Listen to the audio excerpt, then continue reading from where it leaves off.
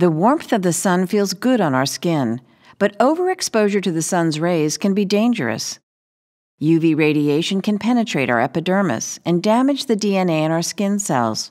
Over time, this can lead to skin cancer. Skin cancers are like icebergs, with the tip of the tumor visible above the skin and the bulk of it underneath. There's no way of predicting the extent of the cancer growth before treatment begins. Sun damage is the most common cause of basal cell and squamous cell carcinomas, both of which are on the rise. Mohs micrographic surgery is usually the most effective treatment for the common areas where these skin cancers appear, the sun-exposed areas of the head and neck. Performed on an outpatient basis, Mohs surgery significantly reduces damage to the surrounding tissue while effectively removing all traces of cancer. First, your fellowship-trained Mohs surgeon marks the tumor with a pen.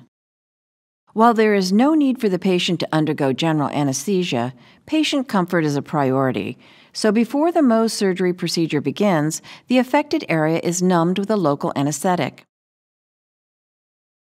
Then the surgeon excises a saucer-shaped piece of tissue with 1 to 2 millimeter margins around and below the marked borders. Hatch marks are made on the skin to maintain specimen orientation. A bandage is placed over the patient's surgical site, and he or she will wait comfortably while the excised tissue is taken to an on-site lab where it's prepared for microscopic evaluation. Many Mohs procedures can be completed in several hours, but some cases will take longer.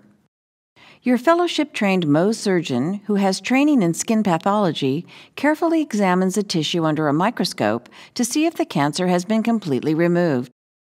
If residual tumor is found, it's marked precisely on the map. A second Mohs layer is excised only in the positive area. This process is repeated until all the margins are free of tumor. Your fellowship-trained Mohs surgeon will explain the most effective means of surgical site closure and post-operative care at the time of your procedure.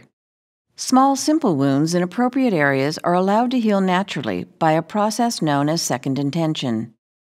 Most wounds are closed with a linear repair, a side-to-side stitching of the surgical site. To close a circular wound, extra tissue on either side of the circle is trimmed so that the suture line lies flat. Larger or more complicated wounds may require skin grafts or a flap, which closes the surgical site by moving adjacent looser skin to fill in the wound.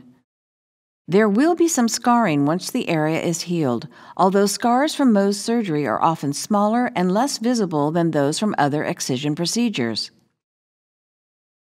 As a member of the American College of Mohs Surgery, your Mohs surgeon has undergone residency training in dermatology prior to a rigorous 1 to 2 year fellowship in Mohs micrographic surgery and dermatologic oncology, during which he or she performs more than 500 cases. These cases not only include the pathologic interpretation of both common and unusual tumors, but also performing routine and complex reconstruction. Our primary goal in performing Mohs surgery is to cure your skin cancer and to preserve normal tissue. Compared to other skin cancer treatments, Mohs surgery has a very high success rate, up to 99%.